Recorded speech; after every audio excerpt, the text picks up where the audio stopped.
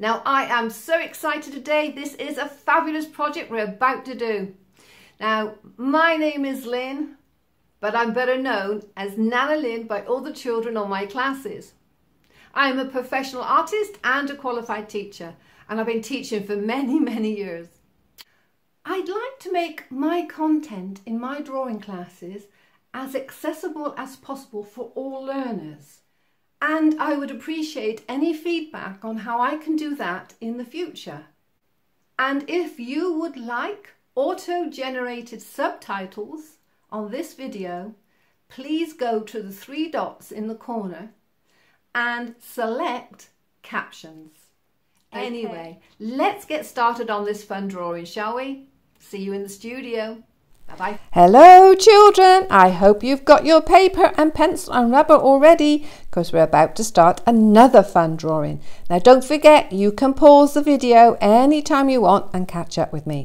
And today we're going to draw Susie the fish. Now Susie is a little fish that lost her eyesight when she was quite young. But you know what? She's got a lovely, fabulous little guide dog fish that helps her get around, and it gives her lots of confidence so she can go anywhere she wants, anytime she wants. Now we need to start off this drawing. So we're going to do this very strange little shape. I think you can manage to do that with me, can't you? And the next thing we're going to draw is her hair. So start at the top with a little line right at the top of this funny little shape. There you go, just pop it in there. Can you see? Just a little straight line. And now we're going to bring that curve all the way around, and now a little straight line up to her body, because that's what her fish body is. It's a little body, that funny little shape. Now let's do the other part of her hair. She's got a very nice haircut.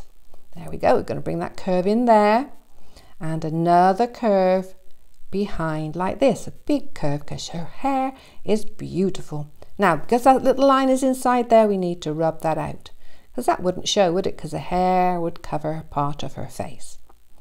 Let's draw that in really nicely now. There we go, join that up there. That's her hair. Now she needs a pair of glasses. Let's do a little tiny curve in the middle of her face where her nose is, and some big round circles for her glasses. There, 2 big circles, and a little line where it would join to her ears to hold them on. Now I think she should have some really nice lips. So a little tiny curve and another one and another one, and a little line underneath. And the bottom part of the lip as well. There. Oh, she's got such beautiful lips. Perfect for lipstick. Okay, now one of her arms, which is like a fin because she's a fish, isn't it? So a little curvy line and a nice little curve inside that, and another little curve that goes up to her body. There you go. How's that? We better give her a walking cane so that she can feel the ground as she's walking along, so she doesn't fall over. That helps her, doesn't it? It gives her so much more confidence to have a cane to walk with. There we go. Now, there. How are you doing with your cane? I bet you did that really well. Not too difficult, is it? Now let's give her the other fin, which is her other, like her other arm. A nice little line, another little curved line, and another little curve. There. How's she coming on? Isn't she looking good? Now we're going to draw her fins right down here at the bottom. She uses her fins to walk along the ground, just like she uses her walking stick to help her. There. Have you managed to draw her fins? They're not too difficult, are they? Now we're going to draw Charlie, her guide dog fish. A curve up there underneath her fin because she's given him a little stroke, and a little lump out at the side where his nose is going to be. There, how's that so far? Now we need to start to draw his body. Now he is a fish, even though he's a dogfish. He needs to have a big long tail like this, and another big curve that comes all the way around, and now we draw his fins. There we go. he's got lovely fins too. Can you draw those fins like that? I'll bet you can. How about his ear? He's got a nice little ear. There we go. Next thing we're going to do is draw his eye. There's only one eye showing because he's on the side, isn't he? He's not facing us.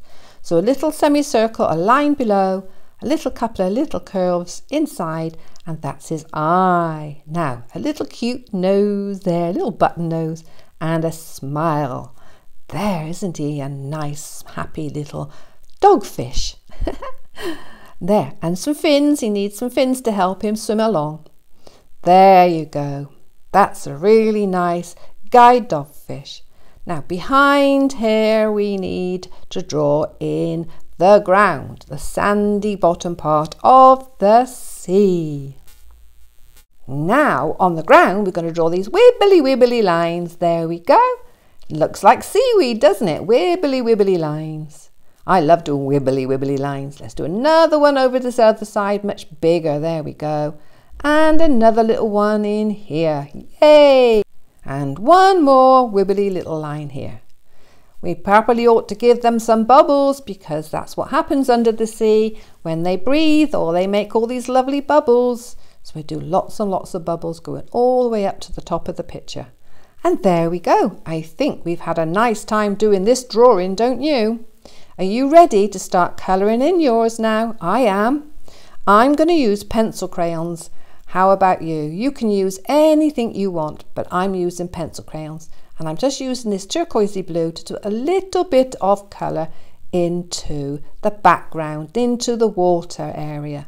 There, not going to colour it all in, just lots of little bits of colour. There, isn't that fun? And now I'm going to colour in the sand at the bottom. I think I will use yellow. That's a good colour for sand, don't you think? Where do you think Susie is going? Do you think she's just taking a walk, or do you think she's going to visit a friend? I think she might be going to visit a friend, and we maybe ought to draw that friend next time. Now I'm going to colour in her dogfish. Oh yes, I think I'll colour him in brown. I like the colour brown. What I'm going to do is on his belly is press harder with my pencil crayon to make the colour brown look darker, because that's where there'll be a little bit of shadow and shade, and that helps to make him look a little bit more rounded and solid, a little bit more three-dimensional. You've heard me say that word before, haven't you? Now, see how just by pressing a little bit harder, it gives the shadow a little bit more strong colour, doesn't it? It makes him look a little bit more solid. There, doesn't that work well? And the next thing I want to do is colour in Susie the fish, her body. I'm going to use a purple colour, and I will press harder on one side so she looks three-dimensional as well. Now, I wonder what colours you're doing yours. You can always put photograph of your drawings onto my Facebook page called Art with Nana Lynn, and then I can see your drawings. Ask your adults to do that if you want to. I'm happy to see your drawings. I love it, in fact. There she is. She's got all her shadow coloured in as well. Now I'm going to colour in her hair.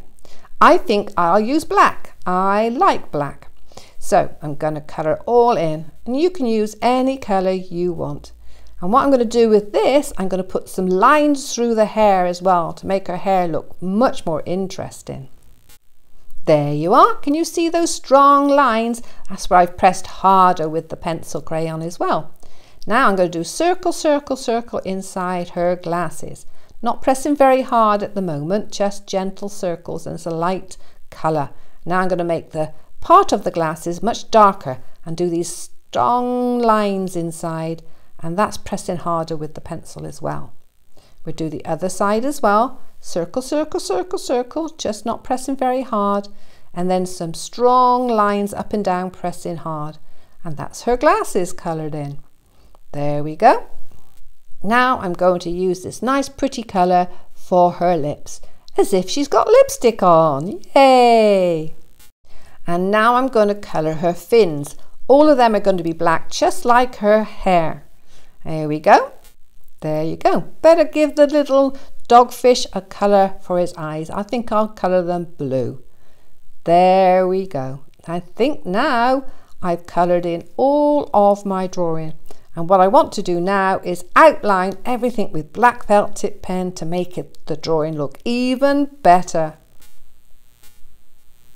And there you are. Doesn't it look better now with felt tip pen on? And you know what? It's really good practice to draw on top of all your pencil lines with a felt tip pen. It really makes a difference, and it helps you draw better, and it helps you write better as well.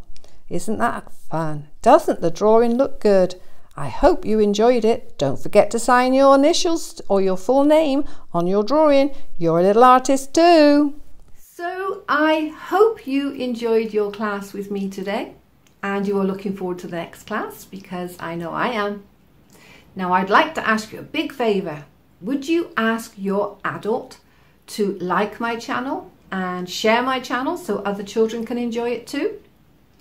And would you ask them to subscribe? I would be very, very grateful for the support. Anyway, thank you again for joining my class, and I hope to see you soon. So bye bye for now. Bye bye from Nana Lynn.